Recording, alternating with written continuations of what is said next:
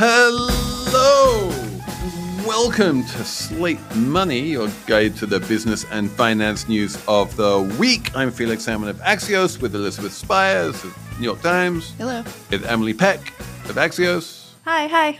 We have so much to talk about. 3-4 big stories this week. We're just jamming this show full of them. We are going to talk about the big Department of Justice antitrust suit against Apple, which wiped $114 billion off the Apple stock valuation. We are going to talk about the Reddit IPO and possibly even next week's listing of Truth Social. We are going to talk about the National Association of Realtors and the way that buyers' commissions are now up in the air and questions of what happens to the entire real estate broker industry. We're going to talk about that.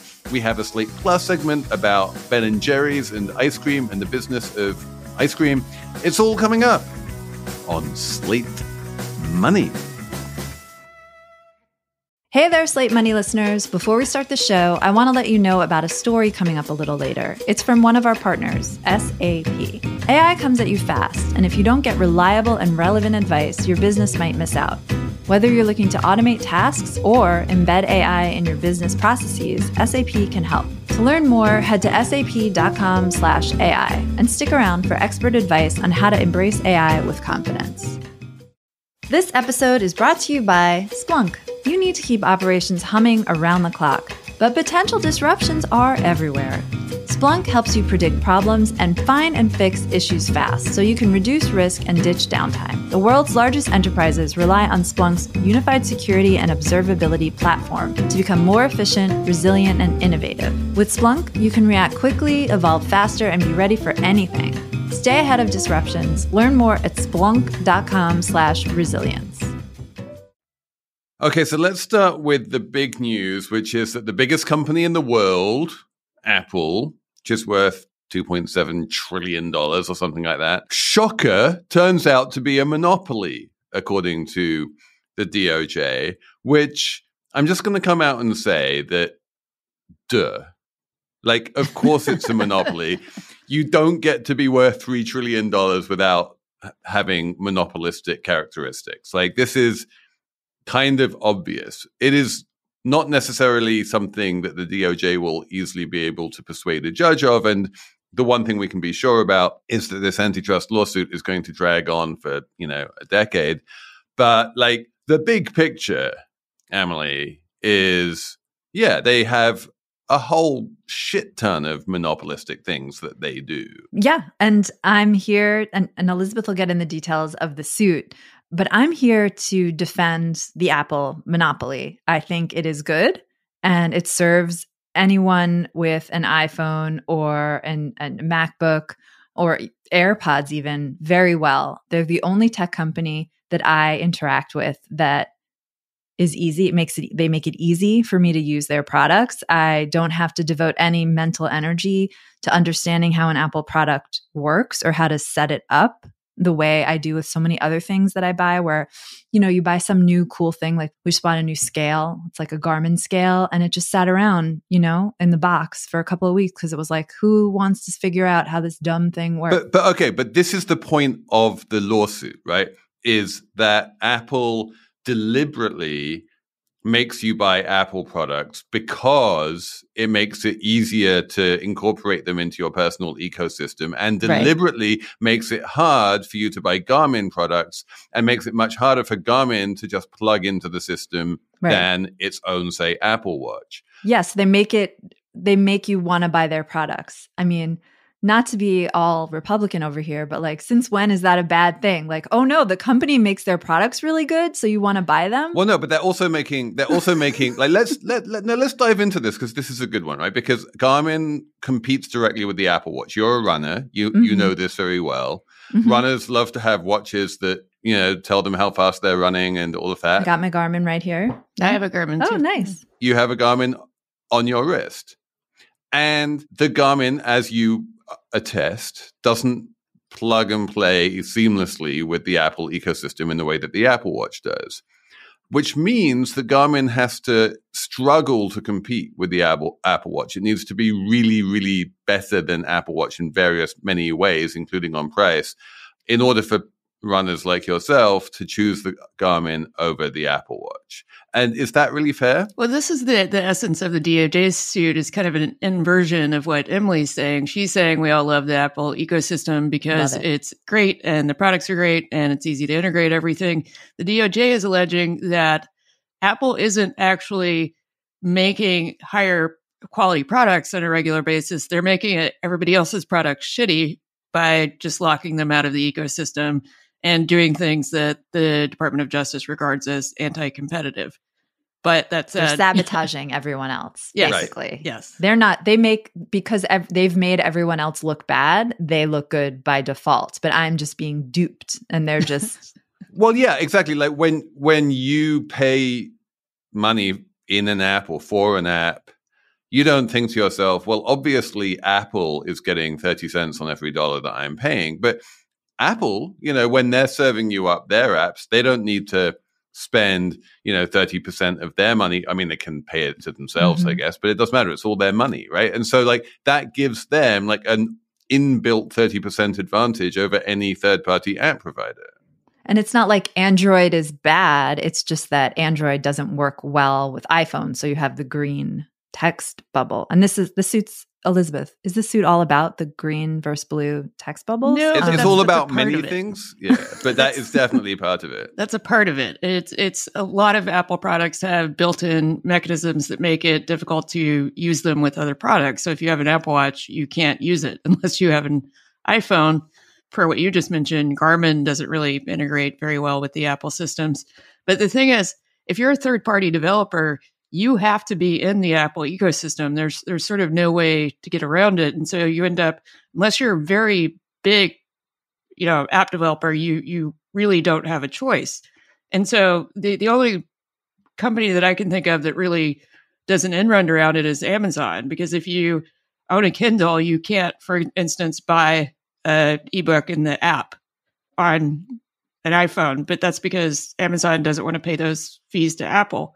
But if you're a third-party developer for almost anything else, you don't have a choice because your apps have to be in the App Store. And just to Elizabeth's point, the user experience of using Amazon is just much worse than it should be and it needs to be if you're using Apple devices, right? So I have an Apple TV. I just wanted to buy the TV series Wolf Hall on Amazon, right? Because I wanted to watch Wolf Hall. It's Mark Rylance. He's awesome, right? And normally, in any sensible world, I would just open up the Amazon app on my Apple TV and click buy, and then I could watch it immediately. But because of exactly what Elizabeth was talking about, instead what I need to do is go onto the Amazon website, buy it on the Amazon website, and then open the Apple TV and see that it's there. Because if you bought it within Apple TV, Apple would take 30% of the amount that I was paying for that TV show. And it's kind of silly that they would do that. Yeah. The whole thing is awkward and monopolistic. Well, it's not great for users all the time, because with third-party developers who need to put their app in the App Store, there are things that Apple won't let them do, including linking back to things like support pages if the support pages indicate that you can also download the app via a web browser and not have to pay the fee to Apple. This happened with Tony Hale, who started Chartbeat, and Scroll mentioned that they had a problem with that because people needed a lot of different ways to, download the Scroll app.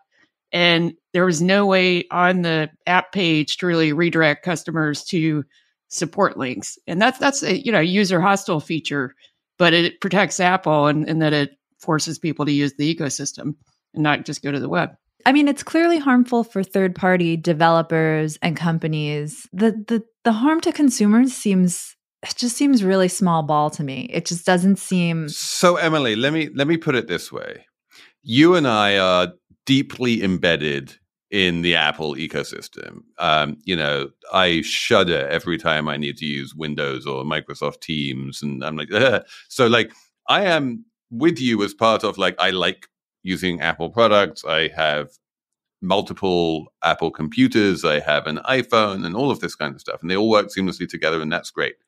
But think about it this way. When I need a new computer, I am going to buy a Mac. There is zero probability that I will buy anything that is not a Mac. For that reason, other computer manufacturers can't really compete on price and say, like, you can buy my computer, it's much cheaper. I'm like, I don't care if it's cheaper. It's not a Mac. I need to have a Mac.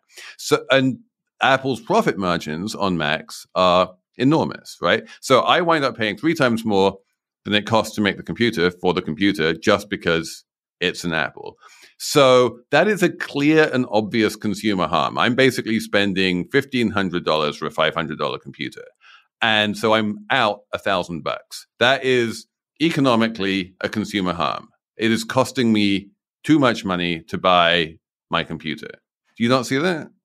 No, you can choose to buy you can spend $400 and buy a PC. That's your choice. It's like, isn't it like you saying, I will only buy a BMW. Those are the best cars and that's the car I want to drive. And that's what I'm going to buy every time. And it's costing me so much money. Like, yeah, that's your choice. Well, the core of the lawsuit though is unfair competition. And granted, that's, that can be a very big gray area. But if consumer choice is reduced because the Apple ecosystem is as closed as it is, then, that's really what the lawsuit is speaking to. So, of course, you still have a choice, but it's sort of like I have a choice about which cable provider I can choose, and I have 2 options. Right. No, I mean, I understand what the DOJ is doing in their case. It's just of all, and Apple is what, the 4th big tech company the DOJ is now going after? Yeah, it's going after all of them. It's been going after Apple, Amazon, and Google. And the Meta's facing a suit from FTC, but I mean, it's like the same thing. They're all facing these suits. And I feel of the 4, this one it's not going down easy for me. I understand that Apple tightly controls its ecosystem and has all these rules in place that make it really hard to compete with them. And that is a monopoly. And there is a case here. It just doesn't feel like when you argue harm to consumers, it's a little, I think I'm not the only Apple person out there that's kind of like, oh, whatever, it's fine. Well, but that's because you are embedded in the ecosystem so thoroughly that it doesn't affect you. You've got Stockholm syndrome, Emily. Perhaps. But here's the question, right? Is that, like, if Emily Peck doesn't mind Apple being a monopoly, that doesn't make Apple's monopoly any less illegal. Sure. And so, yes. Like, what you're talking about is the consumer harm part of it, right? And, like, you're kind of conceding the illegal monopoly part of it and then saying, well, the consumer harm is low. So one possible outcome to this case is that the judge agrees with the DOJ that Apple is a monopoly, and then it also agrees with Emily that the consumer harm is low, and therefore comes out with a judgment where the remedy is relatively benign and light, because the judge basically says, yes, it's a monopoly, but it's not a particularly harmful monopoly, and therefore I won't force Apple to do a whole bunch of, like, massive divestments or whatever in order to... Right, yeah, you break up Apple. Like, that's not a good idea. Yeah, plus in general, like, and this is one of the weaknesses of the suit, is that it's just not obvious what the DOJ is asking for. It's a very broad and sort of kind of flabby and not particularly well-written suit.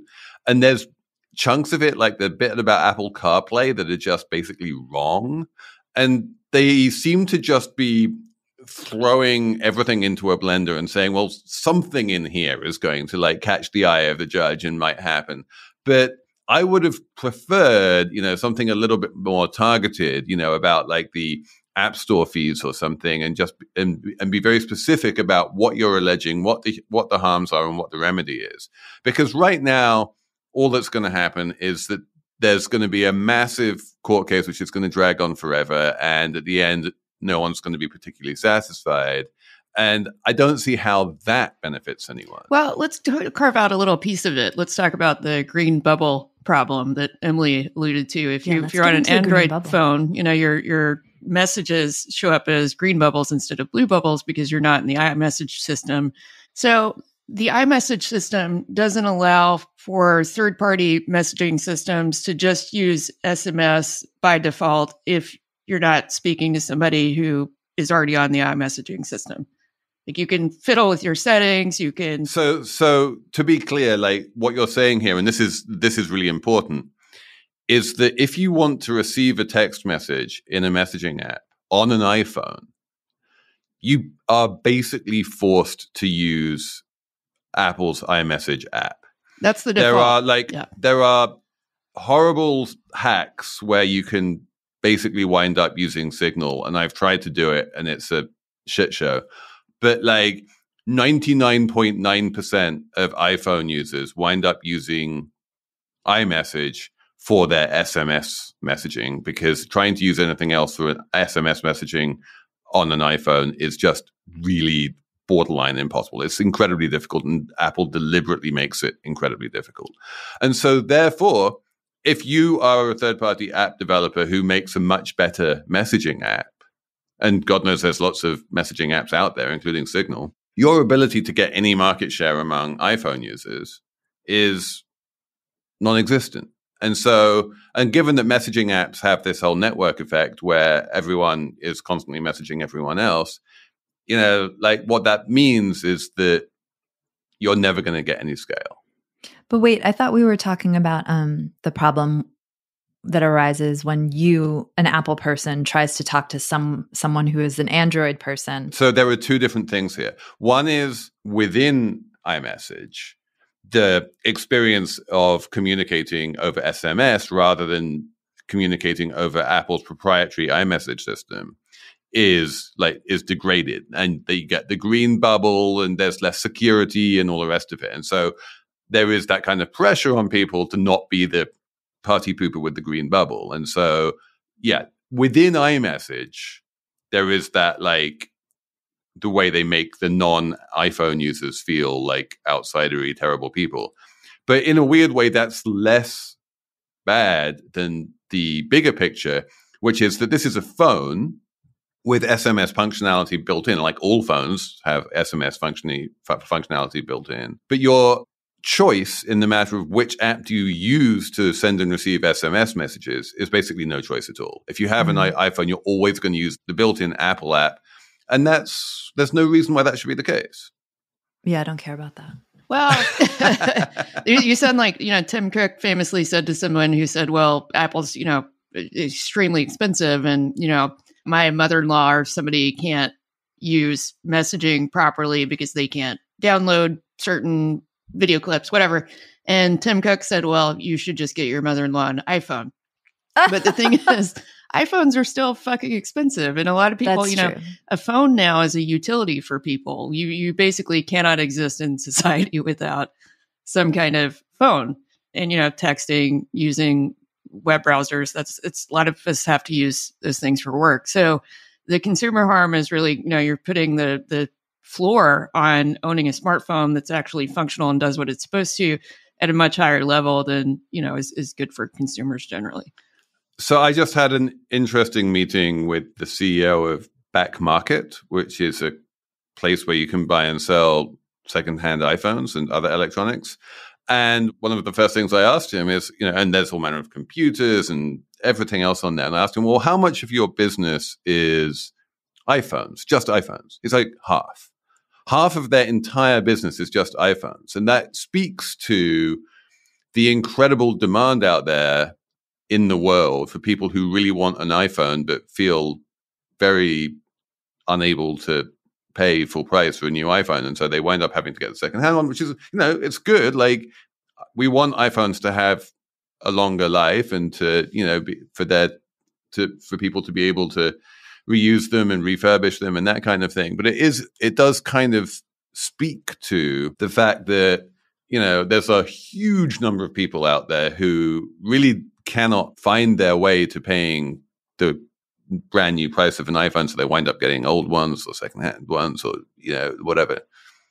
The fact is, this is a duopoly, right? And one of the things that is confusing about the term monopoly is that people look at that mono prefix and they're like, you're not a monopoly if there's two companies competing. It's like, yes, you are, right? If you're one member of a duopoly, then you are a monopoly. Both members of a duopoly are monopolies. And so, yes, it is absolutely true that Apple is a monopoly. And it's also absolutely true that Android is a monopoly and no one else has a look in, right? And that is bad. You have a world where if you want to run a phone operating system, or, if you're a phone manufacturer and you want to put an operating system on your phone, you only have one choice, right? Which is Android, because there's a duopoly here, and Apple won't let third-party phone makers put iOS on their phones. Like, do you remember when, 20 years ago, there was this whole thing in Apple clones, they were called, where anyone could make PCs running like System 7 or whatever the Macintosh OS was at the time. And that was like, that's great. Anyone can make a PC. They can load it up with Mac OS, and then like everyone can compete to make the cheapest computers running Mac OS, a bit like anyone can compete to make the cheapest computers running Windows.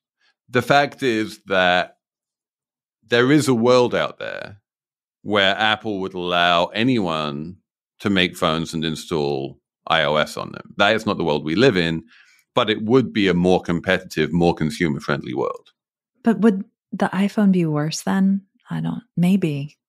maybe it would. And maybe you're right. Like, I think that two things can be true. I think that there can be consumer harms to a monopoly, and there can be consumer benefits to a monopoly. Yeah. And you're saying there are consumer benefits, but that doesn't mean there aren't consumer harms, and that doesn't mean a monopoly isn't illegal. I agree.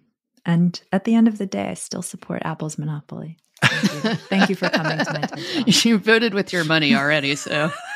Stephen Jobs is a 27-year-old multimillionaire. So life is already seducing you into learning this stuff. And it's certainly not an 1984-ish vision at all. It's just going to be very gradual, and then we'll seduce you into learning how to use it.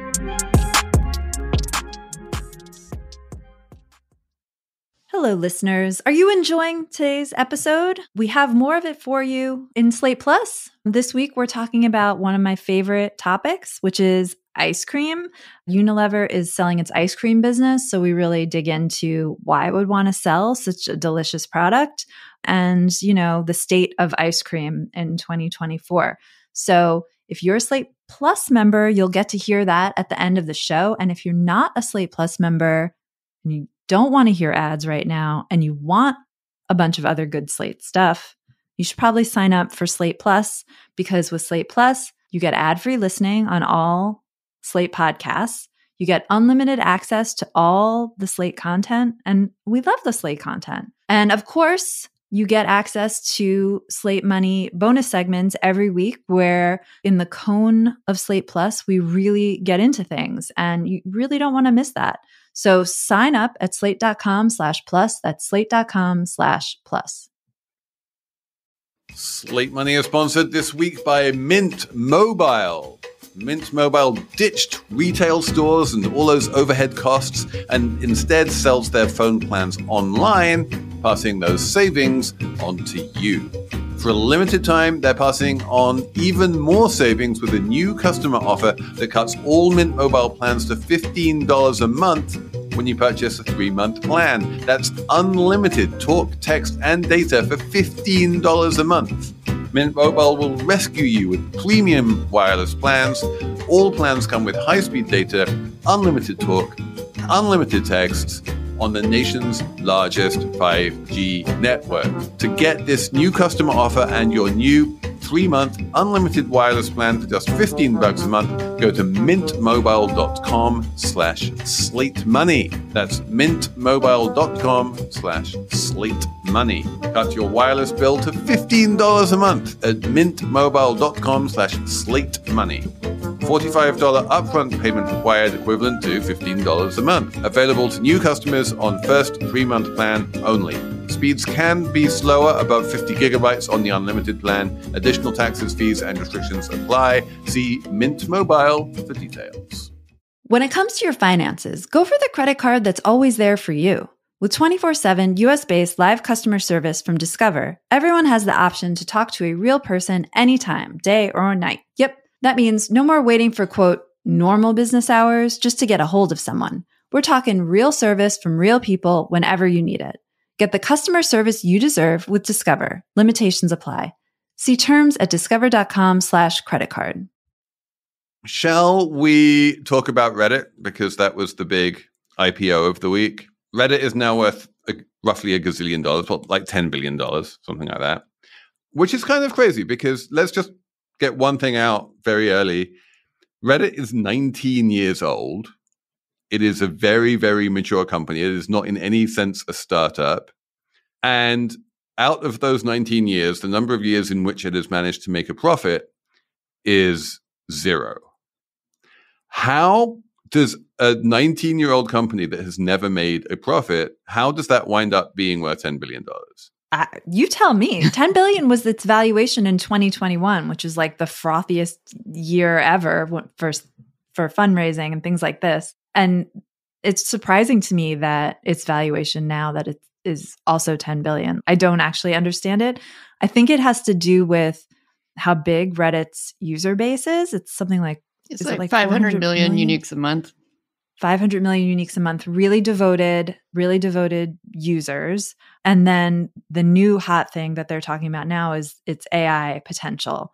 But I don't understand that either, because it seems like, so people are excited about Reddit's content to train AI, basically, because it, has like 19 years of content of humans interacting, which, by the way, is scary that this is the stuff that trains AI. But nevertheless, that's valuable to sell to AI companies to train AIs. But once it's sold, like it doesn't seem that valuable to me. Like that stuff is all over the internet. I agree that like the corpus is the most valuable thing. And once you've trained your AI on the corpus, you don't need to train your AI on the corpus again. Like it's already trained. There is real value in the new material that is appearing on Reddit every day because you want your AI to be up to date. But like how much value there is in that extra marginal new material, I don't know. And I don't think you can get to a $10 billion valuation with that. I think the valuation is primarily based on the size of the audience, because especially, we're in an environment where you're seeing a lot of digital media companies implode that did have fairly large reach numbers. And now I think what is the case? What is the case that, like, even though we haven't been able to figure it out over the past 19 years, that we've worked it out and we can figure it out? Well, I think the assumption is that if you have the customers there, you can figure out how to monetize them in ways that maybe, didn't work 10 years ago or this year. I don't think that they've really suggested that they have a solution to it yet. But I think that AI stuff is a little bit of a red herring. I think any media company that says they're going to incorporate AI right now gets a little bit of interest from the market that may or may not be justified. And the use cases that they've talked about really have to do with things like moderation, not so much, selling the corpus of data, although that is a potential revenue stream. No, but so this is the question, right? We have all lived through the era of the internet where people were like, I'm going to get to scale. And then once you get to scale, the money just automatically arrives. I remember, Ev Williams telling me that about Medium back in the day. He's like, I'm not worried about how I'm going to make money because anyone who gets big enough just makes money. And Ben Smith wrote a really good book about this, that like we did that and we built a whole bunch of things that did get big and didn't make money. And then we learned that size on its own does not suffice. And so then we are now in like the downswing of like, well, I don't care if you're big, show me how you're making money. And now that we're on that downswing, my question for you is, that is like your like underpants gnomes theory of Reddit, where like first get scale, second ? 3 profit. Like what's the question? No. There are two things that make this different from the stuff that you're talking about. One is that I think a lot of people conflate traffic with audience. They think it's the same thing, and it's not. Audience are people who come back to your property or whatever your business is because they actually care about it. They feel like they have a community there. You can game traffic. You can pay for traffic. That's not the same as having audience. And then the other thing is the reach, the underpants gnome theory, as you call it, was really based on a business model that was really about display advertising and programmatic display specifically. And so that over time has just become incredibly degraded, and the price that people are paying for advertising keeps cranking down. But that's not the only potential revenue stream for Reddit or any company that has a return audience. So there are a lot of media companies that are wrestling with this right now, too. I totally understand that it has audience and not traffic. I totally understand that it has a large audience that is very hard to replicate. And so it is somewhat unique in that respect. What I don't understand, and the reason I call this an underpants gnome company, is the question mark is still there. Like, if the way you monetize the audience isn't advertising, what is it?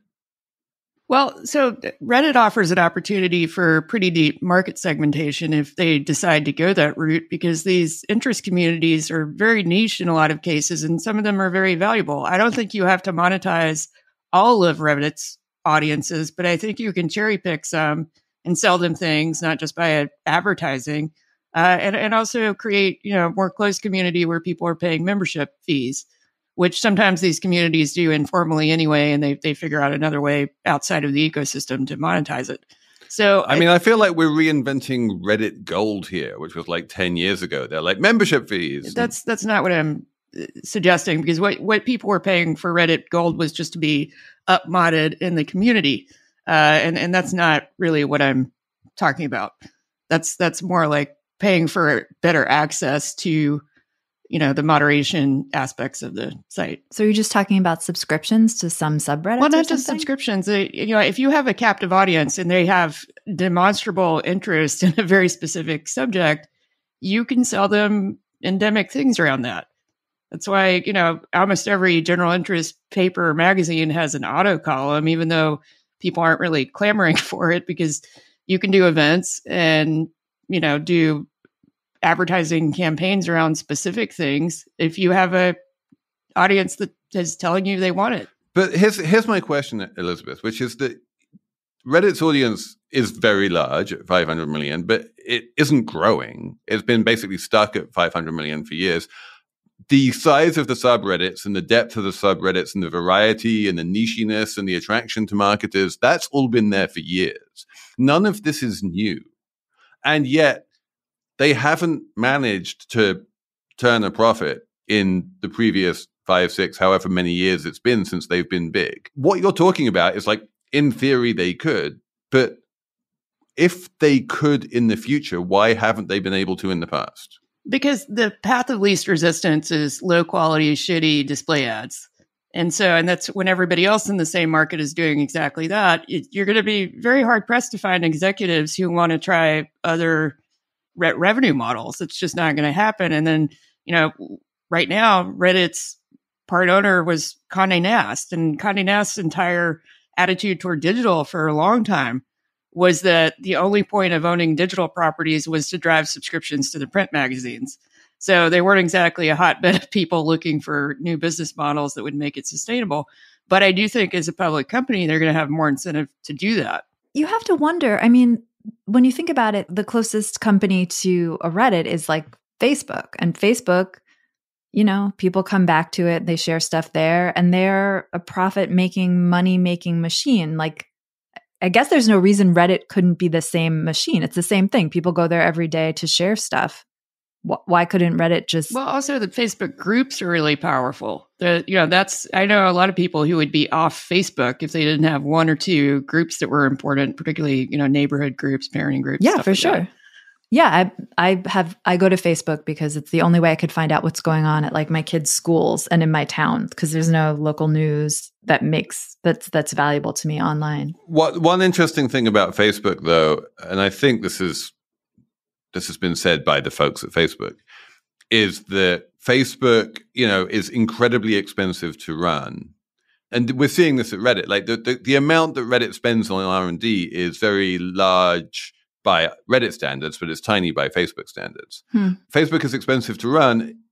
And they're basically saying if we had 500 million users, we would lose money. If we were basically an Anglophone website /app, we would lose money. Like, the reason why Facebook makes money is because it's managed to expand globally and become something genuinely international, because the United States and the rest of the Anglosphere isn't a big enough market to make the economies of scale work. Oh, and that's problematic for Reddit because they're not succeeding in being a global site, from what I understand. They're just so English focused. Well, Facebook also just has way higher costs. The functionality that Facebook has, is gargantuan compared to the things that you can do on Reddit. So it costs them a lot more to operate the business because they're not just operating Facebook groups. Right. And Reddit also has volunteer moderators, which Facebook doesn't have, and that helps Reddit. There's two other things we should mention. One is, as Elizabeth alluded to, the big winner in this IPO is Condé Nast, the old-fashioned media company, because they bought Reddit a million years ago for like £10, and then now like they're making loads of money. Well done, Condé. Like 10 million in 2006, and exactly. now they're making billions. I think, and they're making right? 1.6 billion.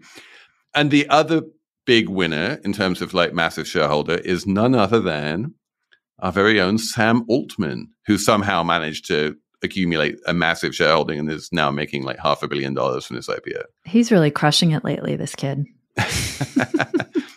The other thing we should mention, because it is the business and finance news of next week, is that this is not the only social media company that's going to get like a high-profile new listing. Reddit happened on Thursday, and then next week it's going to be Trump Media and Technology Group is finally going to be a listed public company, and it too is going to have a multi-billion-dollar valuation. And somehow I'm going to come out and say that the bullishness that Elizabeth Spiers evinces when it comes to Reddit is not going to be matched with similar bullishness for Truth Social. Yes, well, that's because I've been on Truth Social and it's terrible. But I also, it'll be interesting to see what happens with the stock. Trump is locked up for 6 months, so it's not going to help him with his Monday deadline for coming up with close to $500 million. I see. I'm not sure that's true. It is true right now that he's locked up for 6 months, but also he's Trump. And to all intents and purposes, he is the person who is Truth Social. Without him, Truth Social is nothing. So if Trump goes up to the CEO of Truth Social and says, release me from my lockup, you think they're going to say no? No, they're going to say yes. But who's going to buy if he's selling all of his shares? I mean, it is possible that the share price will go down if he tries to sell $400 million of shares. But like, if this thing has a $5 billion valuation, maybe it won't. Maybe he will be able to sell $400 million of shares and make $400 million that way. We'll see.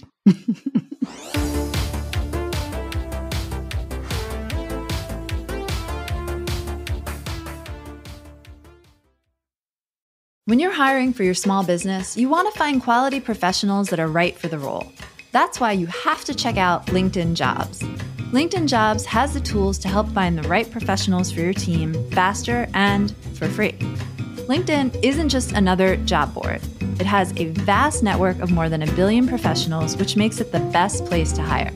It gives you access to professionals you can't find anywhere else, and it does all that while making the process easy and intuitive. Hiring is easy when you have that many quality candidates.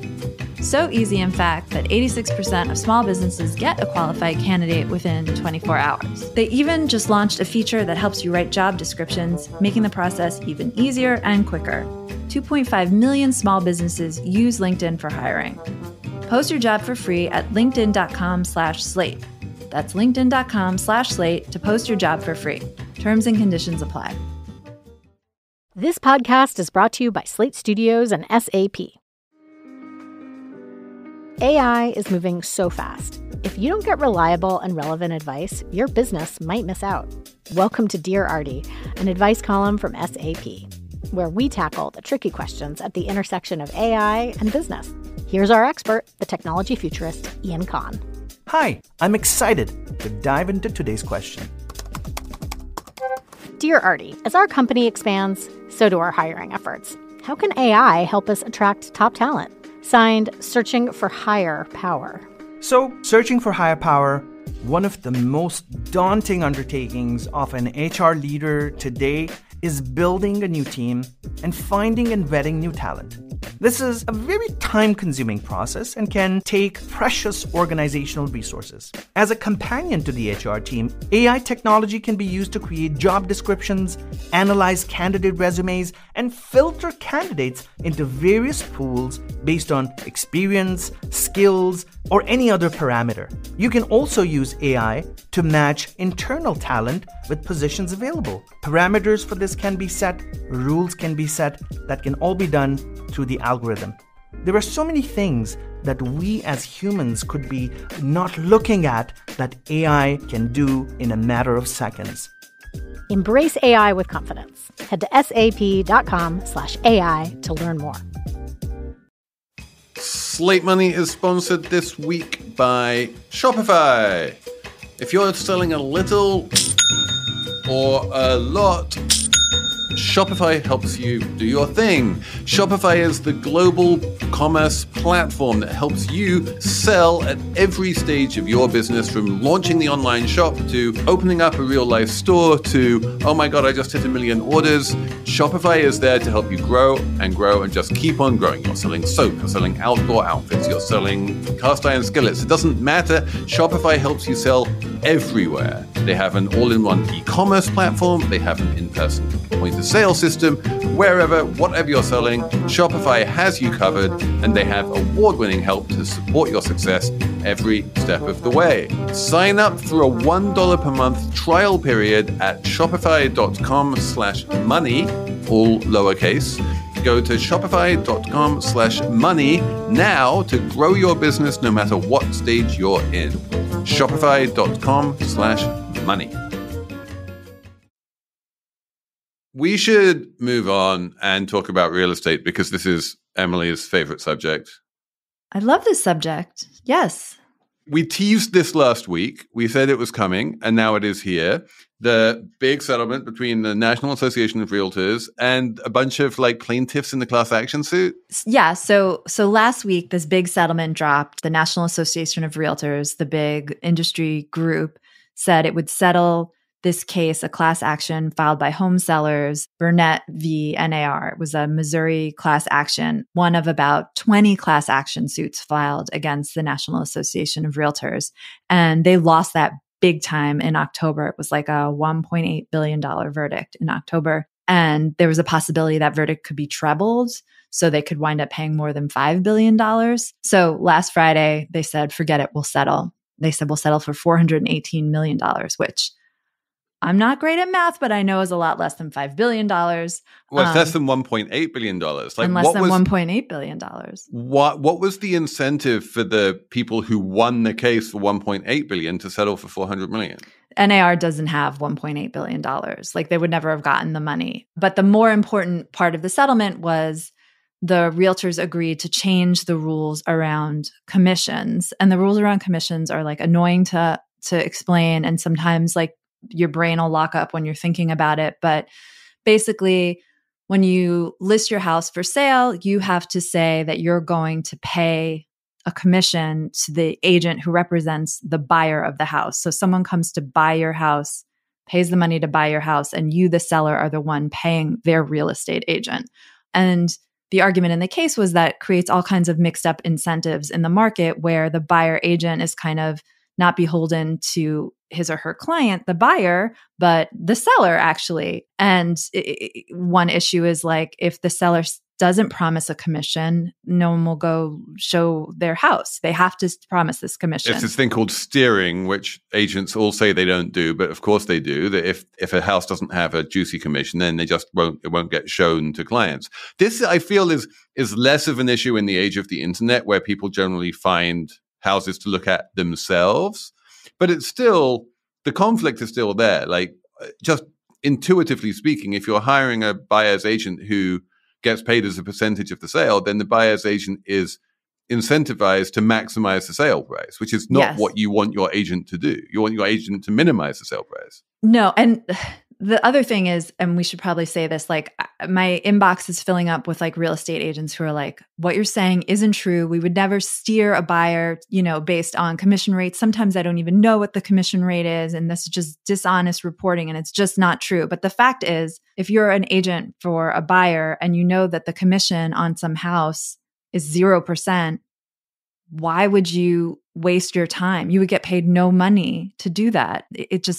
I think there are a lot of good agents out there, and they don't feel like they're doing any steering at all. It's just they're accustomed to getting commissions, and the way the market works is there really aren't a lot of sellers not offering them. The NAR will say, well, you can offer whatever commission you want. We don't set the commission. There's no standard commission. Does anyone ever do that? Does anyone ever offer 0% commissions? I mean, Interestingly, I guess, if we're down this rabbit hole, if you buy a new home, you might not even use a buyer agent at all. You might just, like 30%, I think, of new home sales, it's just that the home builder has like someone sell you the house and Right. you're just a buyer and there's no buyer agent at all. So yeah, there's no commission for the buyer agent. In that case, they're not even used.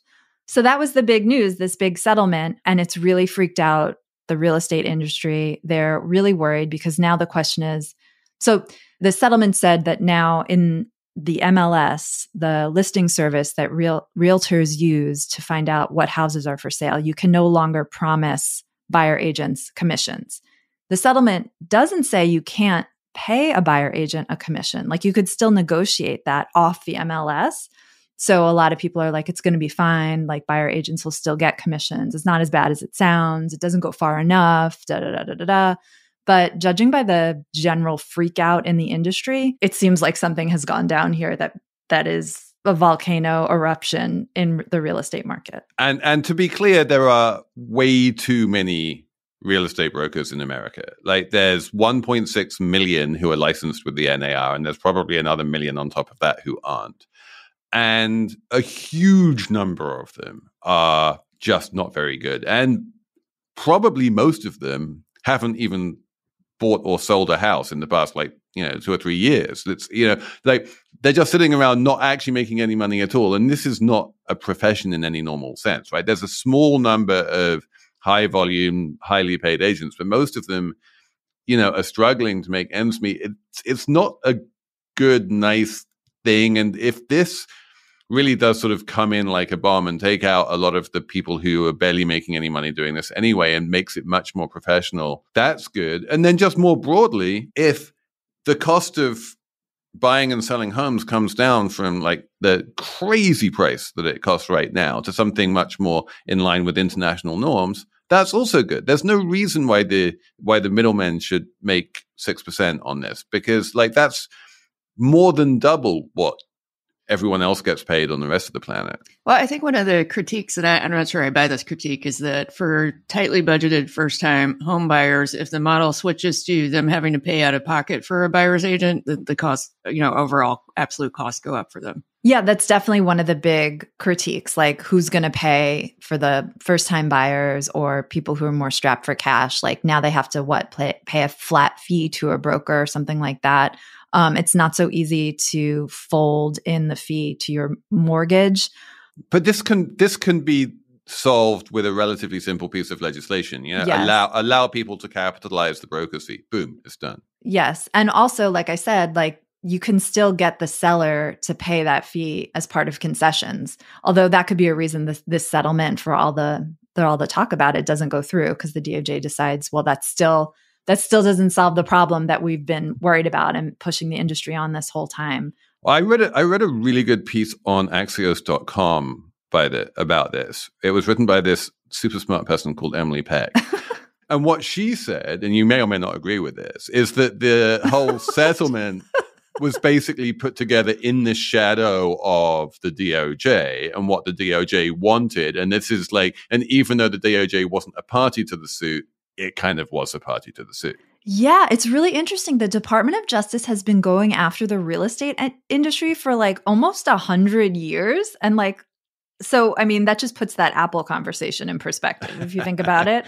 And they've made a little bit of headway here or there. The only reason we have Zillow and Redfin, or we have online listings now, is because the DOJ went after the industry. They didn't even want to open up their MLS to have discount brokers pull listings from it, but they were forced to. So now we have that. But that settlement didn't even go far enough. So they had tried to sue over the cooperative compensation rule under the Trump administration. They announced a lawsuit and a settlement at the same time. Blah, blah, blah. The Biden administration came in. They wanted to open back up the investigation against the NAR. Then they wanted to stop the settlement that the Trump administration, DOJ, had negotiated.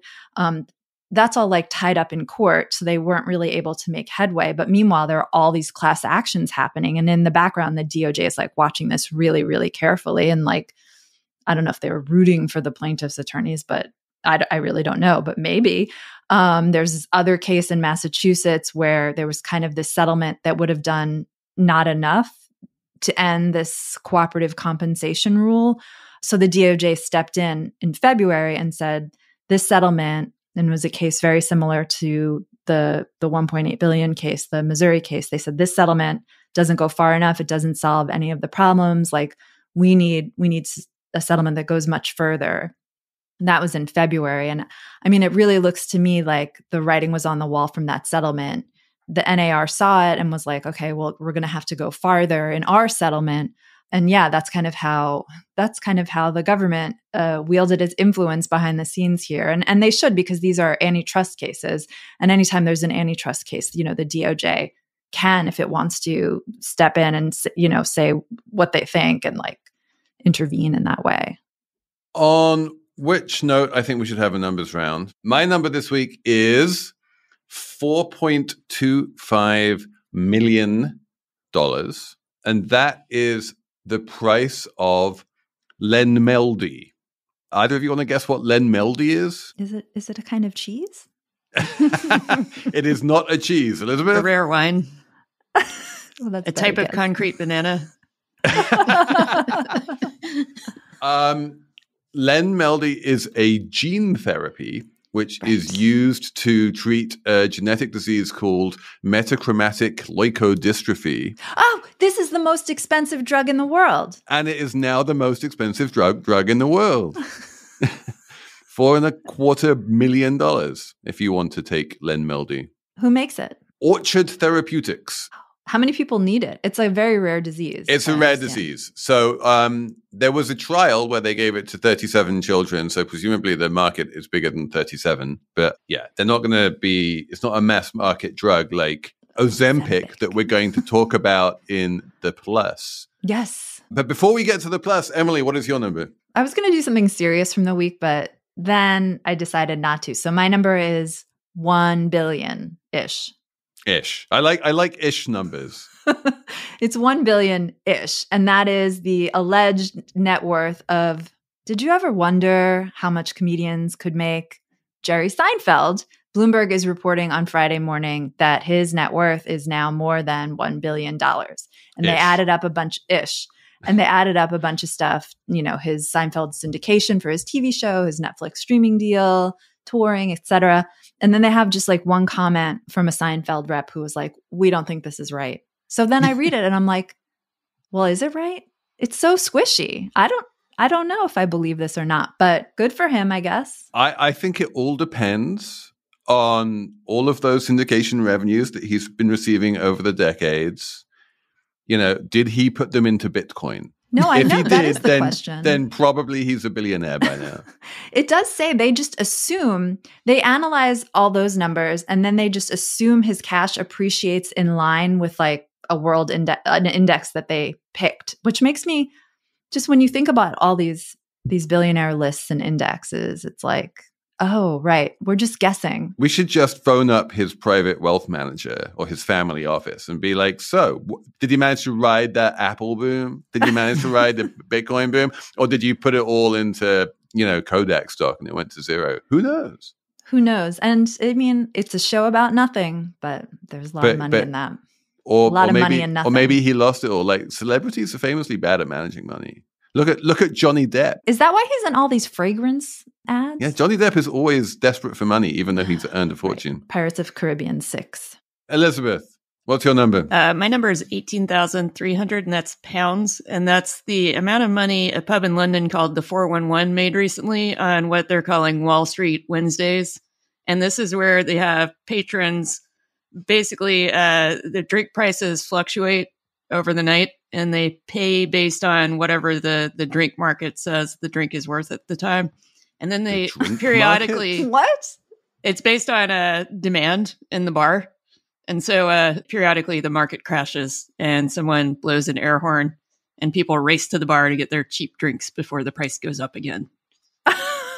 And this is part of a supposed trend of competitive socializing, because now apparently people need to do other things when they go to the bar besides drink and talk to their friends. I remember a million years ago, there was an Italian restaurant in the plaza of the World Trade Center, that big windswept plaza, which you would walk across and was always a little bit desolate. But there was an Italian restaurant on the corner there. And they had this deal where they would like, if the Dow dropped that day, then they would lower their prices. It was this like weird gimmick. And so every so often I'd be like, I'd go there with my friend on days that the Dow dropped because that was the only way we could afford to go there. See, the Dow does matter, Felix. Here you are, you're saying it doesn't, but there's your case for it mattering. We have been talking about variable prices a lot on this show and how like no one knows what anything costs anymore because the prices move around all the time. You know, maybe or maybe not at Wendy's, we don't know. But this is just part of variable prices. You walk into the pub in London, you have no idea how much your pint is going to be. That does seem kind of fun. I don't know what's wrong with me today. I'm arguing for more expensive products and drinks that I don't know how much they cost. It does seem kind of fun. So I think to reward you, Emily, for your bad takes this week, hey. We are going to have a Slate Plus on ice cream, which is your favorite subject. Yay! Yay! So you get ice cream in the Slate Plus. Everyone else who's a Slate Plus member gets ice cream in the Slate Plus. If you're not a Slate Plus member, then thanks for listening. Thanks to Cheyna Roth and Jared Downing for producing. And we will be back on Saturday with another Slate Money.